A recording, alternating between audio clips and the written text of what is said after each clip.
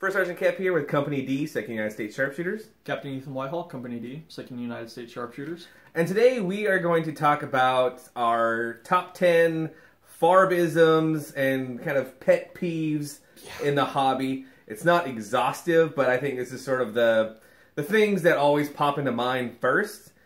We haven't shared each other's lists to each other, so this is going to be kind of a fun little discovery. Yeah. I would expect some pretty decent ranting going on in this video, so this should be entertaining. Nothing too harsh, just maybe a little heated at most. Because there's some things I feel pretty strongly about. I'm somewhat opinionated of a person at times. Yeah, and you know, and especially too when you're a unit that really prides themselves in historical accuracy or trying to do things right. When you see people with a good enough mentality, or if they had it, they would have used it. It kind of bums out. It ruins our immersion, as we like to joke. Quit ruining our immersion. So as you go along, let us know in the comments what are your sort of biggest pet peeves towards reenactorisms, common farb that you see. And so let's start with number one. Highest ranking goes first. So number one, sunglasses. That's mine too. For some reason, you know, I get it. It's bright out. You know, it's sunny. However, sunglasses weren't that common during the Civil War. And those who did mainly had syphilis. Or they were like, sort of like rich socialites. Yeah, I mean, there were some like sharpshooter or shooting glasses where they were glazed in kind of an amber color with a magnified center lens to aid in shooting. That was about it. So whenever I see someone with sunglasses, I always joke with them, you know, like, oh, stay away from them, you know, they got syphilis, stuff like that, and they never really understand why because they haven't done the research. But for me, it's not just sunglasses, because if it is a modern-looking set, or not modern, period-looking set, I kind of ease up on it because it's like, hey, you did some research into it, but it's always the modern sunglasses. You know, I've seen someone, I'm not kidding, out there with aviators. I'm just like, all right, you're either a cop or you're Terminator. Which one is it? But it is not 1863. No, they're the silver, you know, the polarized shades, and it's just... Yeah. You know, if you have, even if someone has period sunglasses, they're going to get an eye roll from me. I'm going to throw them shade. The sharpshooter glasses were rare. Yeah. And frankly, don't wear them unless the person you're portraying actually wore them. Yeah. It's documented, because a lot of serious reenactors will frown on you for wearing even period glasses. There are cases where they were worn and that could fit with your impression. They're overrepresented. Yeah, or if there is like a legitimate medical reason. But again, there's where you can get the period glasses for that.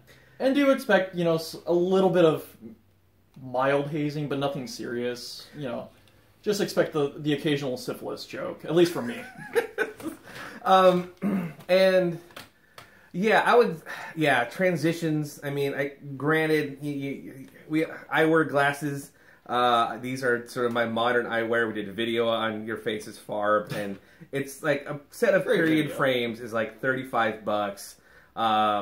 In the grand scheme of how much this rifle is, $1,500. You can swing $150 for your period prescription in the right frames. It's readily accessible, and if you're wearing modern sunglasses, transition lenses, it does not matter. It ruins your entire impression. It makes your entire unit look terrible, because anyone's going to see sunglasses even in a battalion photo. Yeah. It's like, what are those, you know, dark eyes? Oh, they're wearing sunglasses. So you really kind of ruin it for everyone. Yeah. So if you're still rocking sunglasses, you haven't made the swap to period correct glasses, it's a good investment. And no matter, nothing you do with the rest of your impression is going to compensate for sunglasses. Yeah, you can have the, you know, all hand-sewn uniform, and you can look 100% the part. And the second those sunglasses are on, it's all for naught. Yeah. Which is sad. Yeah, and there's lots of help. Like, you know, there's lots of resources out there. Some people have a lot of success with contacts reenacting. It was misery for me. Black powder smoke and wood smoke just killed me. Yeah. So then I just went straight to period glasses, and I've been happy with it ever since. Yeah, and it's not uncommon for sharpshooters during the Civil War that wore eyewear. Mm-hmm. Like the actual glasses. Yeah. So, it does happen.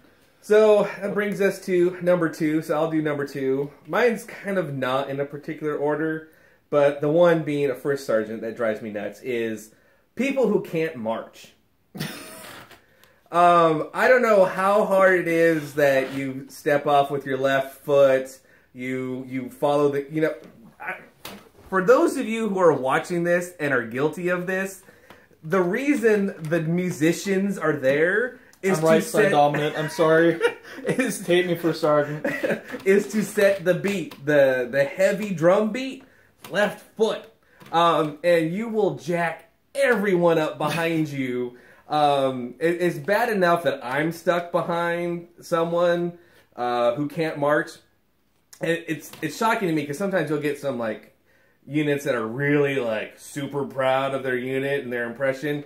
They can't tell their left foot from their right foot. Yep. And what really sends me into a rage is getting kicked in the back of my foot by someone else who can't march. It's especially marching next in line to this guy. I hear it all the time. Just quit kicking it into step. Just kind of look over, just and chuckle. Yeah, and it's one of those things that part of our drill that I lead, we're turning over a lot of drill over to our corporals, our platoon leaders, but I always lead the basics, and we will just practice marching in a giant square until everyone is in step, and it is just automatic. Having dozens of people out of step wouldn't have been common during the Civil War. These are professional soldiers. Learn to walk. It's just walking. Yeah, and just uniformed walking. Yeah, and once you stop thinking about it, you're always going to be in step. Just pay attention, and you can do a little shuffle. It's like sometimes you just get out of step.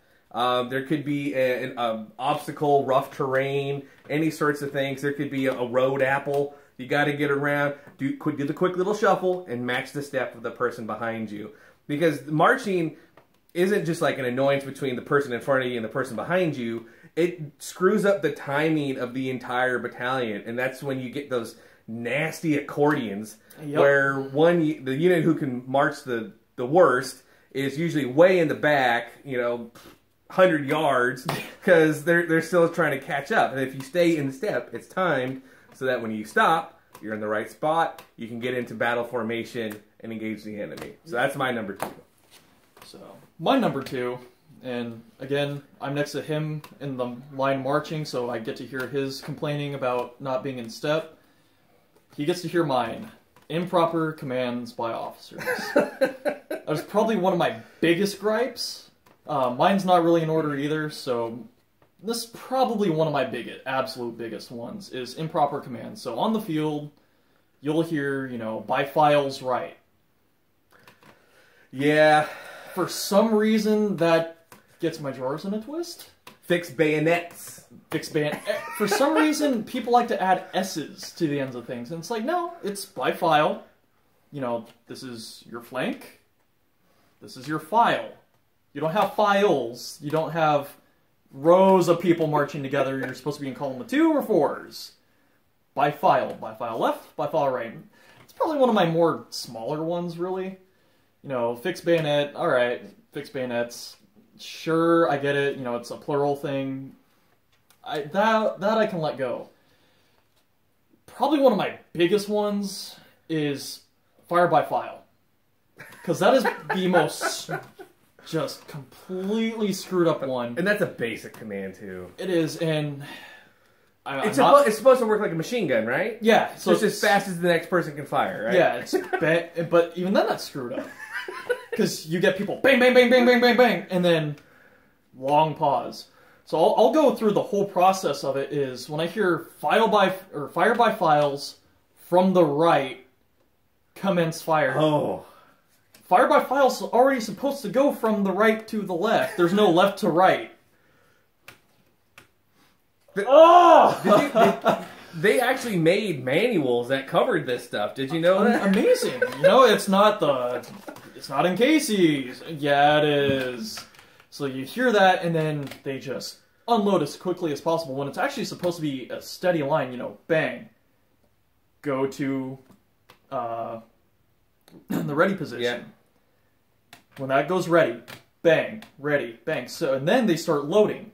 So by the time the very end person is done firing, the first person picks it up again. And there's no recover or anything like that. And then, oh god, what are some of my other ones that are the improper commands? It's, There's just a lot of made-up ones. Like, I've been in a nearby state, which shall remain nameless, but it's south of this one. And it was, like, starts with an O. Yeah, I have no idea where some of these commands were. Like, they're not even inspired by a manual. It's just like, rally on the Colonel's Reserve on, you know, it's like... My favorite is the crossing of eras. There's a unit in our club that shall remain nameless that mix Revolutionary War and Civil War together. So we'll be across the field fighting from each other, and I hear, present fire. Oh, yeah. Are we fighting the Brits? Yeah. Or where are the Redcoats at? Where are they showing up? And again, when people hear that command, I see everyone in our skirmish line just turn their heads at me, and I just... There's a lot of that from all of us in our unit. Like, we catch those terrible commands. Yeah. And sometimes we're difficult. Like, if a battalion commander, like, screws up a command, we're not going to follow it. Yep. It's like, why aren't you moving? It's like, you didn't give a valid command. The other one, countermarch. Oh, yeah, I can't believe that thing still survives. There were certain commands for it, but it wasn't countermarch. It's not this whole U-turn the whole battalion around and, you know... Turn on your blinker. Yeah, that wasn't an actual command. There were other ways to do it, but it wasn't that. And actually a lot slicker ways to do it, because if you countermarch, you're screwing up your whole alignment. You're completely inverted, because then you have to countermarch again to get it back, so you have to do this whole... Game of Snake. And it's just... It's ridiculous. It's one of those things where it just... doesn't... Yeah, I mean... It makes my head hurt, and I'll probably die of a coronary once... one of these times at an event, and because it's going to be some bogus command that's given. Yeah, if you really want to like kind of go down that sort of frustrating wormhole of drill reenactorism, Silas Tackett has a great website. He's written a pamphlet on the things that drive him insane. And it might be a good place if you just look up Silas Tackett, ZepCon. You'll pop it up. You may be guilty of some of these without actually knowing it. I definitely was before I started doing the research, and then when I did, I fixed that. And you know, I'll happily admit I used to do that. I'm not ashamed to say, you know, oh no, I'm above that. I'm above that. No, I started somewhere as a reenactor, as a corporal, and as a first sergeant, and as a captain. But as I did my research, it's like, you're not supposed to do that. Cool. Yeah, and that's really sort of the thing. Like, if you know better, you should fix it. Yeah. Like, this, I mean, and because it's tough. Because if you get, in some organizations, and maybe even your unit, you may not know it. Yeah. There could be things that have crept into your drill that have nothing to do with the Civil War. Yeah. They're just like your unit's or your organization's tradition. And you may be making a mistake. I know... We tend to get in the most trouble when we do something right. Yes. And it's like, what are you doing? Funeral honors is a big one that we do right, and we get so much stink eye. It's like, you're doing this modern parade stuff, like there is actual, you know, funeral honor positions for the Civil War. It's in the manual. Have you read one? Or the one that we've done, and we actually get the biggest stink for it, is at the very end of battle, you know, Taps is playing, everyone, you know, oh, uncover, uncover. That's actually not what you're supposed to do. You're supposed to either go to rest on arms or present arms. You're not supposed to remove your hat. You're not supposed to, you know, bow your head. Because you're under arms. You keep your cover on when you're under arms. Exactly. You're following military protocol and, you know, resting on arms, you know, having the barrel down, you know, hands on the buttstock with your head, you know, 5 paces forward. Or presenting arms is showing respect, you know, giving honor to the fallen. Yes, removing your cap is the same. However, military protocol, you're under arms. Yeah.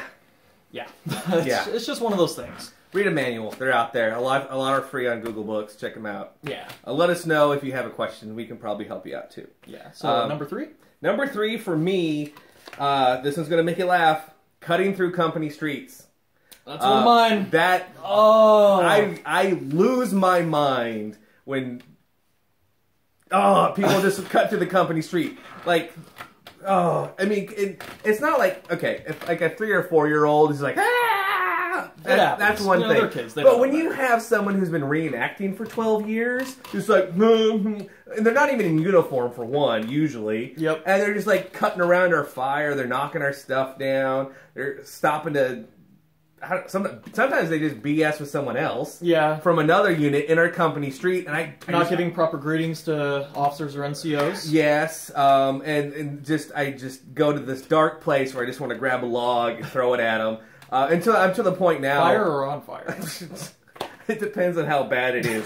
And yeah, it comes down for me that one, you don't do it. There is protocol. These streets are lined, and you gain entrance into a company street. Like, that street is our home, and it's kind of like walking through your neighbor's front door without knocking. Yeah, or for me, it's like walking in the bathroom, It's just like, this is my house. Well, and some people are okay with that, though. Yeah, and so I have, like, our junior NCOs and our privates kind of on the watch. If someone does it once, it's like, and the second time, it's just like, arrest them. Yep. Like, this... It's in the protocol. It is in the protocol. Like, and so, like, when I'm at first sergeant's call, I'm talking to battalion, it's just like, come on, people, stop walking. You got the company streets. You can go all the way around. It's not like you can't get from A to B. Or, okay, there's a special place for you in a bad place. The people who cut through the tents. Oh. At that point, I will turn my sword into a javelin, and I will try to spike someone as quickly as I can. Just, no.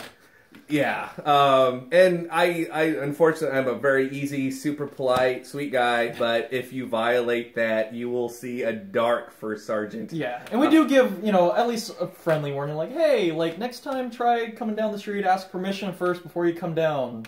And most people are pretty receptive of that. Yeah, and if you follow the protocol, I mean, you get the grand welcome. Like, anything this unit can do for if you just stroll in, it's like, yeah, we'll see about that. Yeah. Okay. Number 3 for you. Number 3 for me. You're going to love this one. Too much red and too much damn yellow. Oh. I get it. Yellow is for cavalry. Red is for artillery. Those were the branch designations. However, you see, for the most part, the red just really goes for artillery on both sides, but yellow tends to go more for the Confederate cav. It's like neon yellow. It's like party yellow. Bright yellow. And it's just one of those things where, yes, early in the war, there was that designation because, you had these stores of yellow and you had these militia of cav and artillery. And, they had their own uniforms, so they really wanted to show off who they were. But as the war went on, really past late 61, early 62, they kind of looked like everyone else. You had cav troopers with sky blue trousers, if they were NCOs, they had the stripe. But a lot of them had the fatigue blouse. Some did have the mounted services jacket, so they did have that yellow piping. But they weren't constantly wearing yellow on yellow on yellow on yellow. And you'll see a lot of the Confederate, cav riding around with the bright yellow cuffs and the bright yellow collars. It wasn't really a thing. They looked just like mounted infantry. You did have some militias that did supply uniforms with black lace or yellow lace, but those quickly went away. And then with the artillery, red shirts, red hat bands, red feathers, yellow feathers. Let us know if, like, the red shirt obsession is a thing where you're at, too. Because, I mean, from my research, there were a couple units that did have, like, one red shirt. Yeah. But then for the most part, and there are some hardcore AF artillery units out there, light and heavy, and it is a standard U.S. Infantry uniform. Yep. Heavy is a little bit different. And the only red is their trim or their rank. Yep. And the rest is standard issue. And if you read the 1861 uniform regulations, it says the exact same thing. And I know you shouldn't be able to get your uniform at Tractor Supply, I guess is what you should. Yeah, I mean, to really put it bluntly, yeah. There's a lot of. There's too much, and yeah, we even saw there's a photo on one of the organization websites, and there's a guy that has like a red kepi that he somehow found or had made to go with his red shirts and his blue jeans. Unfortunately, the blue jeans. Yeah, that's. We'll get to that. Post-war, by the way. We will get to that. Yeah, and but I think that kind of brings the whole thing is kind of being aware of dyes. Yeah. I mean, during the 1860s, you're looking at natural dyes that fade and age differently. Yeah. Paints are going to oxidize differently from that time period too. And so when you see just neon colors, or people who aren't regulation, like you can look up the 1861 U.S. Army regulations. I think it's on Google, and you can read all the exact specifications from the U.S. government. Yeah, and granted, a lot of soldiers didn't follow the regulations exactly. I mean, officers definitely had a lot more leeway. But they were kept in pretty close check for most of the war. I mean, later on, you know, especially when you're on campaign, a lot of civilian wear came in, but civilian wear didn't really have bright neon yellow or bright red. Well, there was that orange butternut outfit that one year, too. Oh, yeah, the pumpkin uniform. The pumpkin uniform. Pumpkin, yeah.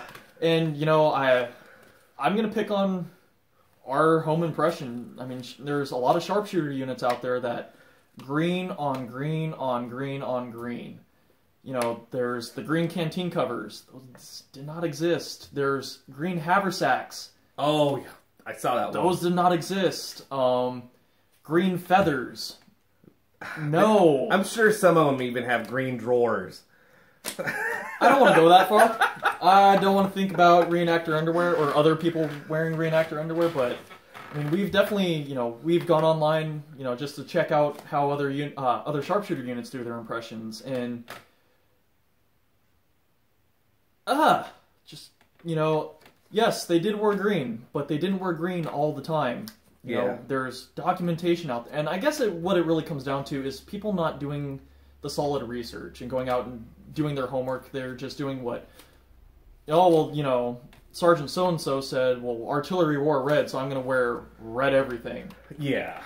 So it's just one of those things where it can be remedied with documentation and just doing research. And if you're an NCO or an officer, nip it in the bud. Like, if someone in your unit has a bad impression, bad uniform, get it out of there, keep them in camp, fix it. Like, you're not supposed to just let this get worse. Yeah. Okay, number 4. I don't know another way to like word this that drives me nuts. It's like the El Banditos. There are a few different types of units where they seem to have 4 revolvers on them at any given time. With at least 3 backup cylinders. Oh, yeah, they'll have like a belt just loaded with extra cylinders, and all they do is just pat, pat, pat, pat, pat. And then they're out there for 5 minutes because they don't actually know how to put their cylinder in their pistol. Cav, we don't mean to pick on you, but worst offenders is the Cav. At least out here. Yeah, at least. Yeah. Yeah. You see a saddle going by, and there's just nothing but like gun belts hanging off of it.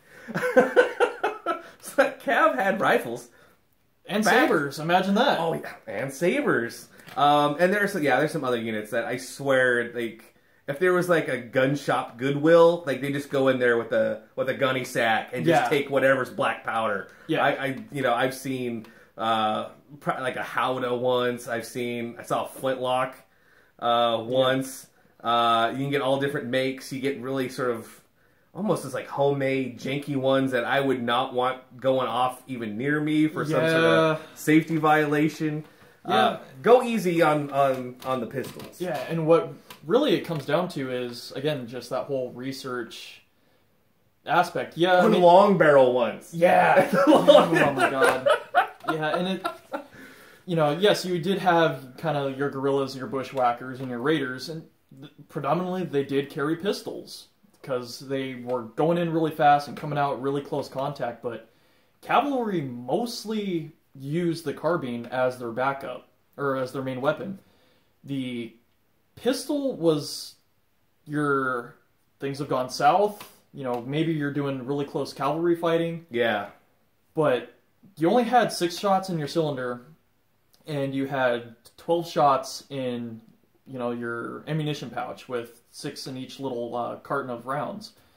After that, you had your saber. And if you're really getting close in with your saber, I mean, yes, there were saber fights, Gettysburg, First Manassas, Brandy Station, stuff like that.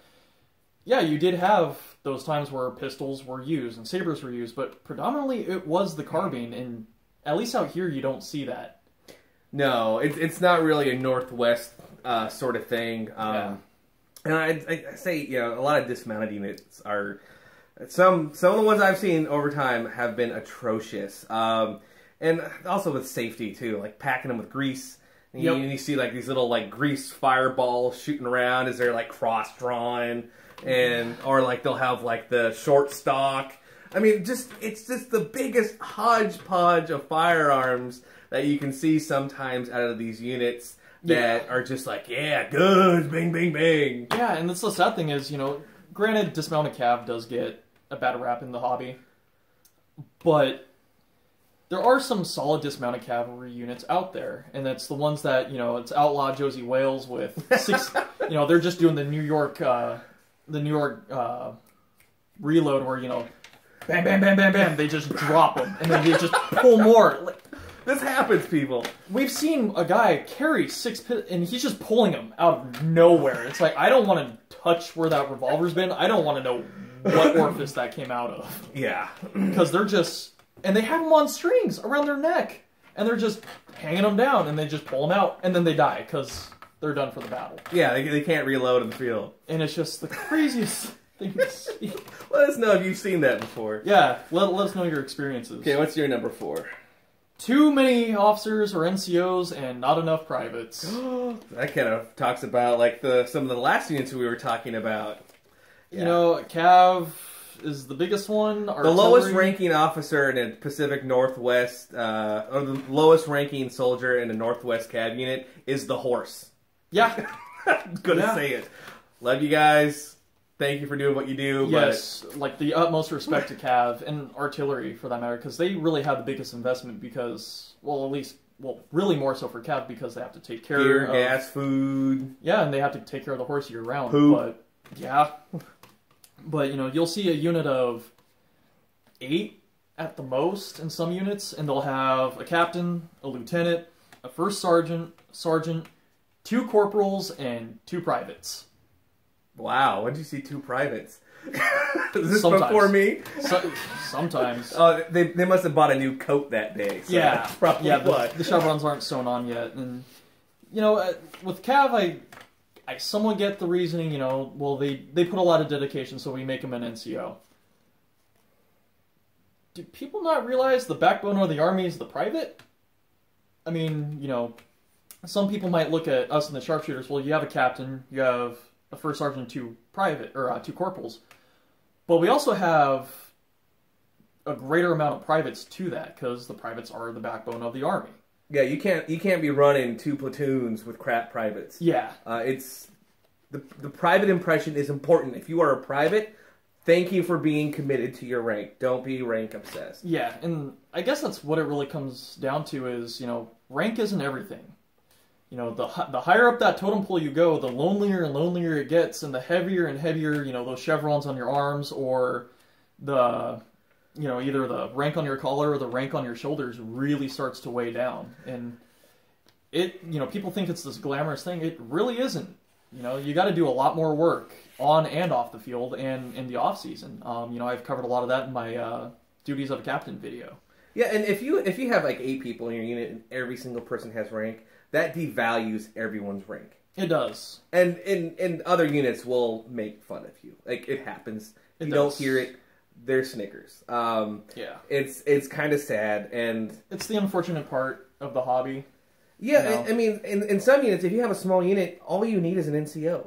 Like, Yeah. you don't have to be a colonel. You don't have to be a captain. Yep. You don't have to be a general. You know, in our unit, our rank is scarce because we're dedicated to numbers. So Yep. if we don't have the numbers, we don't need more stripes. We don't need more bars. Yep. And it's also about skill. So unless you're competent and capable and have proven a list of leadership qualifications and characteristics, it's not, you're not going to get there. It's not like a gimme. It's like, oh, this is my second unit. That means I get to earn this. It's like, no, in this company, these and these are hard earned. Yes. Blood, sweat, tears.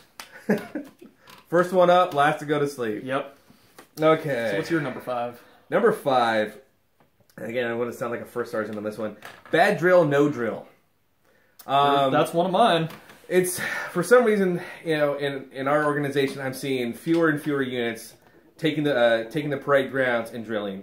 Our unit, we drill sometimes 2 hours a day. Oh, easily. Last event last year, we drilled from breakfast until the beginning of the battle. It was funny. The skipper had to come find us because we were still on the parade grounds. We just lost track of time.